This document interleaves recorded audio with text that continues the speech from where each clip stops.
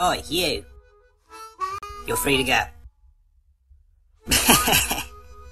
Not really, but you've got a package. Don't get your hopes up. We've already checked it for anything useful. Haven't we, Dave? What? Yeah, of course I checked it. I mean, if I didn't check it, I'd lose my job. I don't want to lose my job. See you around. Free to go. Thought that was pretty good.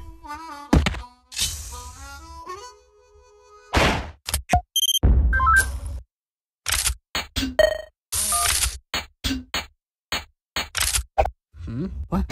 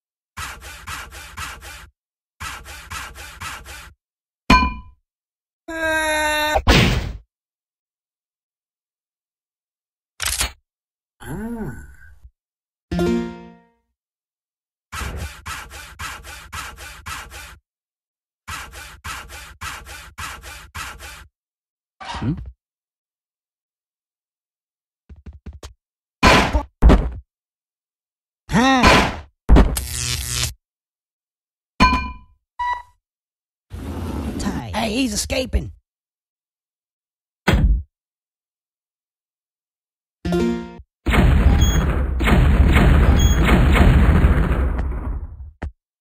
Go check yourself. What the?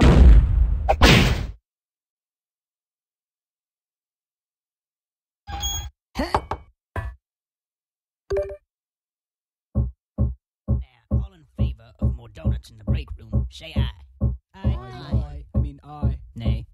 Shut up, janitor. You don't count. Now the next item. Get him!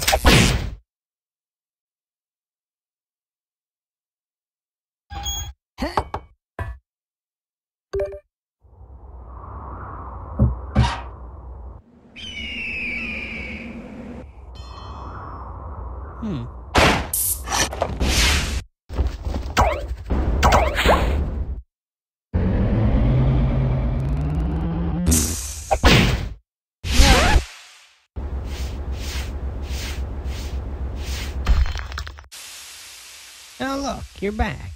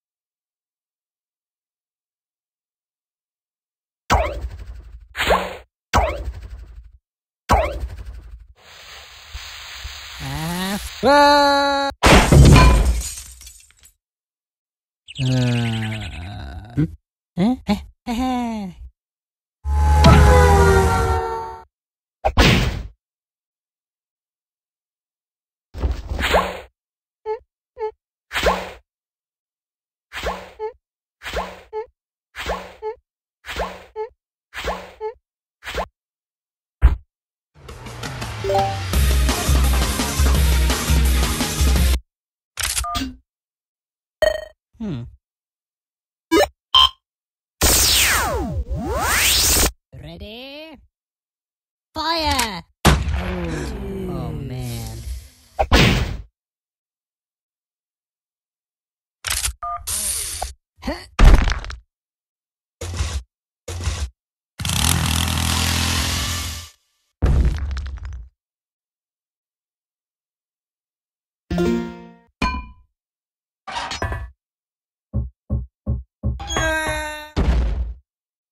Whoa, Eh. no.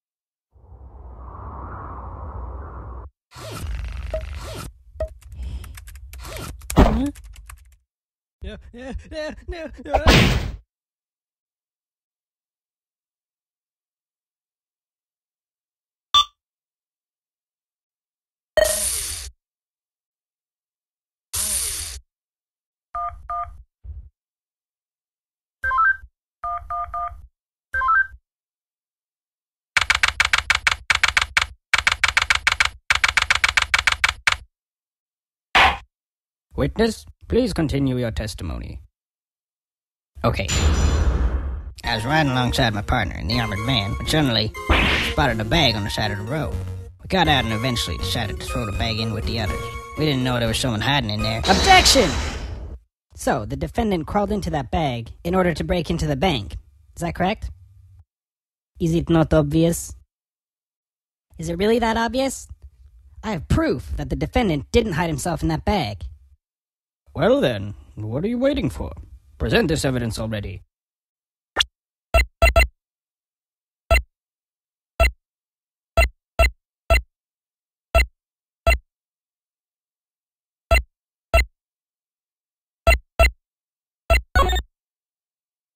Take that! What is this? It's evidence. And how exactly does this prove anything? Well, I was just kidding. Let me try. This is no time for jokes. I see no reason to further prolong this trial. I find the defendant, Henry Stickmen,